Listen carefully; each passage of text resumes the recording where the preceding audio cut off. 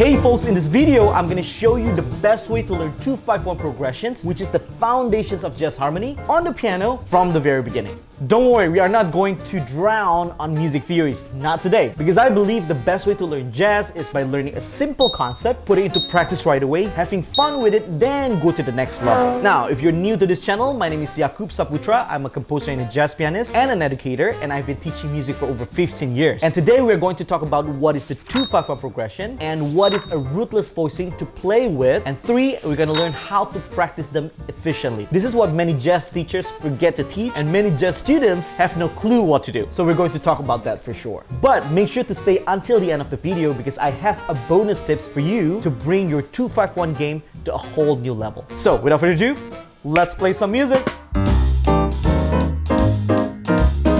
So what is a 2-5-1 progressions? Well, 2-5-1 progressions is actually the basic or the building block of jazz harmony. It's actually the building block of Western music in itself, because 5-1 is actually the epitome of harmony progressions. 5 chord and 1. It's basically a tension and resolution. A feeling of music is all about that, tension and resolutions, and you can achieve the state of tension and resolution by the harmonic element or by rhythmical element. When you use a harmonic element, 2 chords is like this, become tense, and then you resolve. So that's what the 2-5-1 is all about. Now you probably wonder why we actually call it 2-5-1 progressions. Well, that's because we refer to the chord progressions by its scale degree. I don't want you to be scared about scale degree. What is it? I'm gonna make another video about scale degree. But basically it's this. If I play in the key of C, C is the 1, D is the 2, E is the 3 or the 3rd, and so on and so forth. F is 4, G is 5, A is 6, B is 7, and then we go back to 1, or we can actually call it also the root. So in the case of 2-5-1 progressions, the 2 is gonna be D minor, the 5 is gonna be G7, and the 1 is gonna be C. I know I only play the bass right now. I'm only playing the one single note to represent the bass. So in general, the 2 is almost always in minor, the 5 is always in dominant, and the 1, that's gonna be a little caveat. In this instance, we're gonna do major, but later when we explore a minor 2-5-1 progressions, the 1 could be a minor chord as well. So now we're gonna try to play this in a 4-bar phrases. I know we only have 2-5-1, right? But we're gonna play in 4-bar anyway, because the first bar we're gonna play the 2 chords, and then the second bar we're gonna play the 5, the third bar we're gonna play the 1, but later on we're gonna repeat the 1, but we're gonna change the color of the 1 a little bit. So what are we gonna do with the right hand? So today we're gonna use a rootless voicing on our right hand. A rootless voicing is basically just a voicing to represent a chord, but we leave out the root. So that means when I play a D minor chord, I don't play the D itself, because the assumption is either my left hand is gonna play the root, or I will be having a bass player that's gonna play the root for me. So for the D minor, we're gonna play this chord. So what I'm playing is F, A, C, and E. And the bass is D, right? So that's the D minor. So essentially what we are playing is actually a D minor 7 with tension 9. Now, what do we do on the G7? In the G7, I want you to look very closely, okay? This is my D minor, right? I'm still playing D minor on my right hand. To play my G, I'm just gonna move my C, my finger number 3 here, slightly to the left. Just half step down, like this. And I have my G, or the 5. So again, this is the 2. This is the 5. And yes, this is a G7. This is a G7 voicing. To be exact, you are playing G7 with tension 9 and tension 13. Wow, it's already sophisticated, isn't it? But again, I don't want you to be confused by all these numbers just yet. And then now we are ready to go to the 1. The 1, it's basically like this. E, G, B, and D. There you go. is basically just whole step down from the D minor. From the 2, we go whole step down all the way. Then we have a C major 7. You're actually playing C major 9 to be exact. C major 7 with tension 9. For the 4th bar, we're gonna play 1 again, chord 1 again, but this time we're gonna modify it a little bit. We're gonna play a C major 6-9. I didn't make that up, y'all. So what you're gonna do is, we're gonna only move this note again, this finger again, move just to the left by a whole step this time.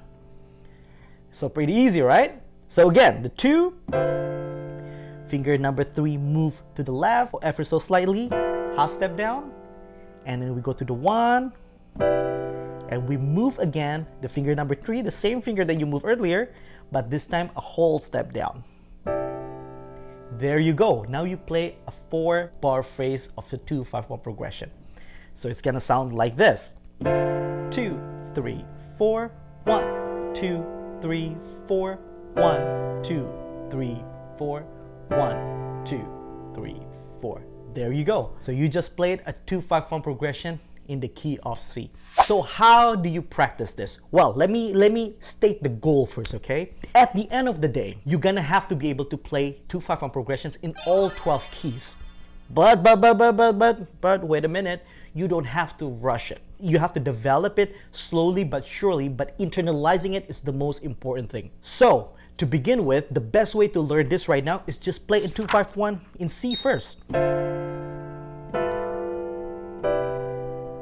Just like that, just like that.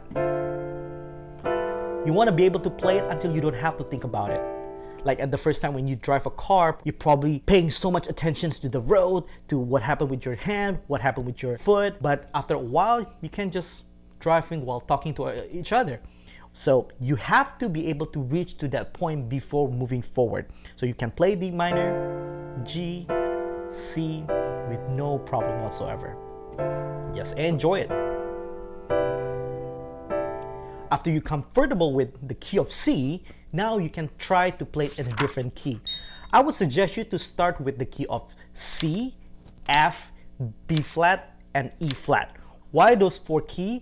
Because there's one observations that I found that 70% of the real book is in the key of either C, F, B flat, or E flat.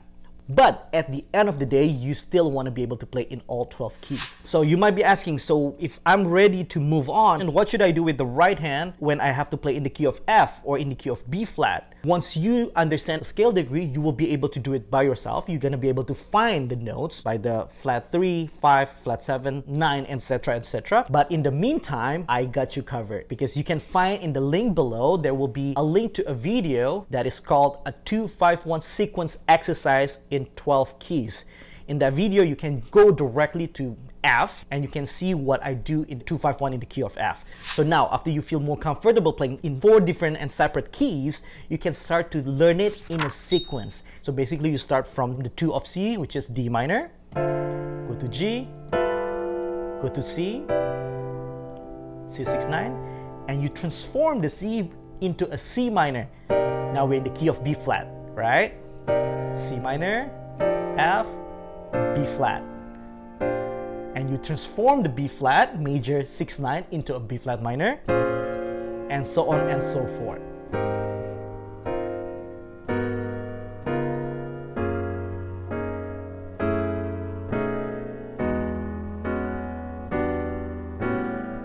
Until you find the D minor again.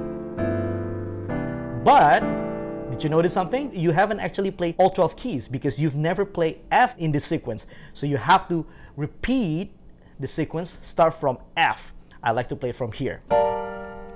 This is a G minor. Remember, if I say in the key of F, that means the 2 is G minor, isn't it? So this is G minor, C, F, transform it into an F minor, B flat, E flat, E flat minor, and D flat, and so on and so forth.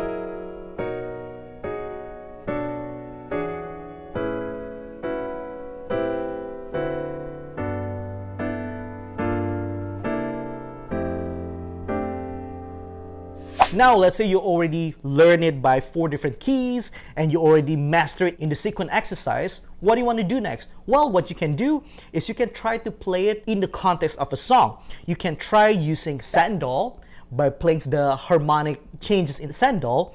You basically already play 5 different sets of 2-5-1 progression. And if you play Afternoon in Paris, you basically already play 3 different sets of 2-5-1 progression.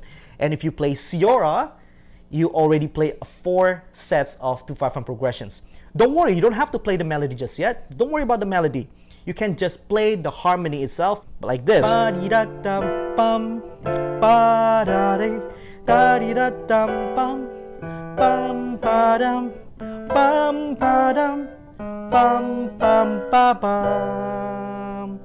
Now, as I promised in the beginning, I have a bonus tips for you. But before we go there, if you haven't already, please obliterate the like button for the YouTube algorithm, subscribe to this channel, and this is a cute piglet for you as a gift. Now, the problem with playing the 2-5-1 progressions in the first inversion is, one, it's kind of taking up space.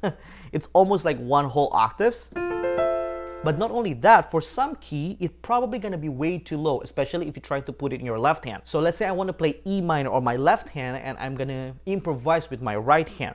If I play E minor right here, this is way too low. It's way too muddy. But if I play here, I feel like it's pretty high. It's taking a lot of space that I want to use for playing my right hand.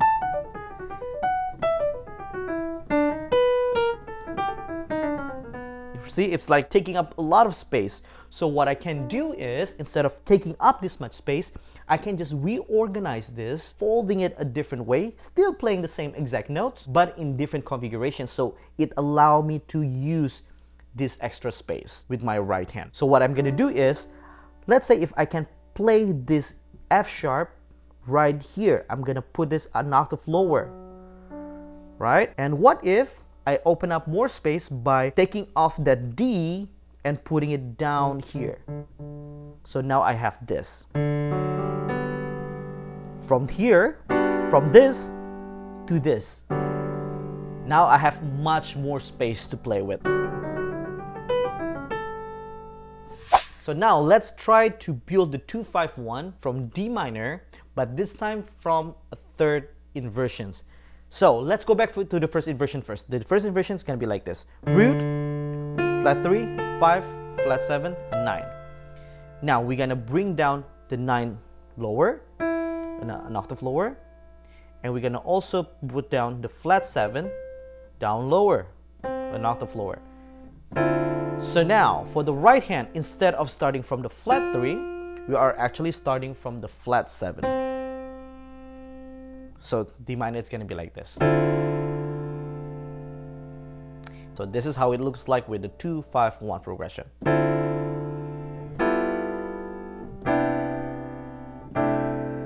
And the best way to practice this is just the way you practice your first inversion. Focus individually in one key at the time, and then after that you move to the next key, which is C minor F B flat, until you feel very comfortable with that. After you finish all 12 keys, or probably just 4 or 5 keys, then you're ready to go jump into the sequence. There you go. Now you know how to master a 2-5-1 progressions. So what's next? Well, you might just be ready to learn to improvise over it. I'll see you in the next video.